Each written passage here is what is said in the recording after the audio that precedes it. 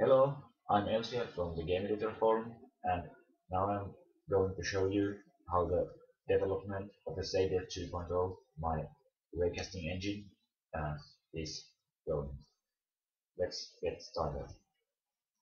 Um, Here you can see I have added some new textures that are uh, more detailed uh, to be able to show the maximum quality that SABRE can produce. Also changed the resolution to widescreen. Mm. So yeah, let's take a closer look to the texture. You can see, even if I get this close to it, it looks all pretty. And I, I will soon explain what I have done to the engine to make these textures look this good even from a distance as small as this.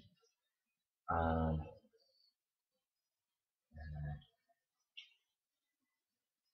yeah, one note about these textures that I have downloaded uh, from the internet. I don't claim any of these textures as mine, and I don't actually know if they are copyrighted or something, but I'm not going to use them commercially. I just use them here to show the quality that SABRE can produce, so please don't get angry to me. Um, well, yeah, first thing I want to tell is that is something I actually already told you about in the development topic of SABRE. It was that uh, I found out that I can make the quality better if I scale the textures in their height. They used to be 64 pixels, and now I use 256, and that of course means that there is much more pixels to use, and that means the texture can be much more detailed. And this one here is made a wall made of texture that is 64 pixels by 256, and the 64 is the width of the texture, and that makes it look actually pretty ugly. As you can see, it's not real nice looking. But after I have experimented with the possibilities of multiplying the height of the textures, uh, I began thinking that what if I multiply the width also to make the textures look more pretty? And well, I tried it with these textures loaded from internet, and it works real nice. These textures in front of me are 256 by 256, so they are square, and as you see, it looks really pretty. And even if I get this close, I can see only a few pixels, and but I don't think it's a real problem. If I make if if I used even bigger uh, graphics, say 512 uh, in width and height, even these pixels won't be seen, I think, and it would feel even prettier.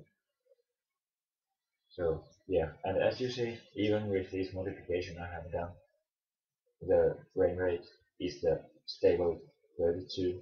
You can see it at the top left corner. And if you wonder what the number one after the frame rate is, uh, it is the mm, it's a number that represents how many uh, um, drawing function calls there will be skipped, uh, or actually it shows what is the limit of skipping.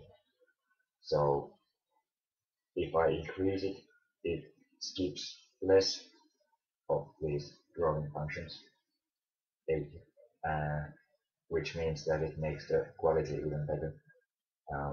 Making it more than one causes the game to run slower on my machine. I don't know, it might be very different on someone else's computer, but if I now make it be 7 or 10, you don't actually see any difference from this distance.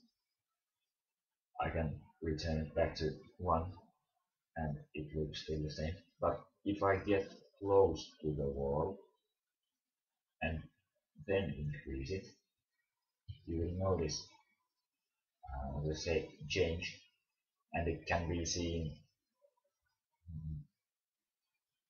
The, the,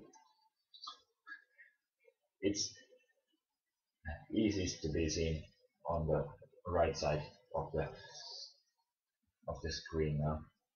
I increase it again, and you see that the corners of the pixels um, get smaller and smaller until they almost disappear, like this. But yeah, that can be included to the engine so that everyone who uses SABRE to create games can add uh, the possibility to change that value too, so that users can, if they want, make the walls seem even more pretty, like this. So um,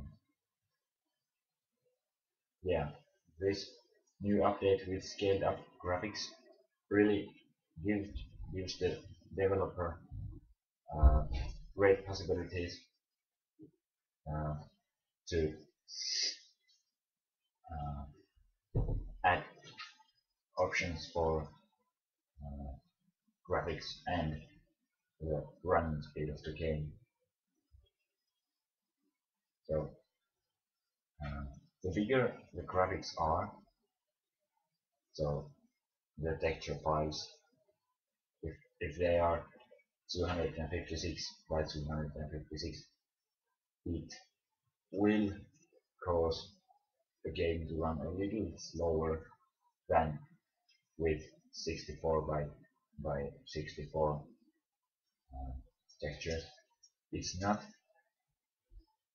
a noticeable difference on resolution as small as this one, but if the resolution gets bigger, it can be seen, at least on my computer, clearly that it slows down the game.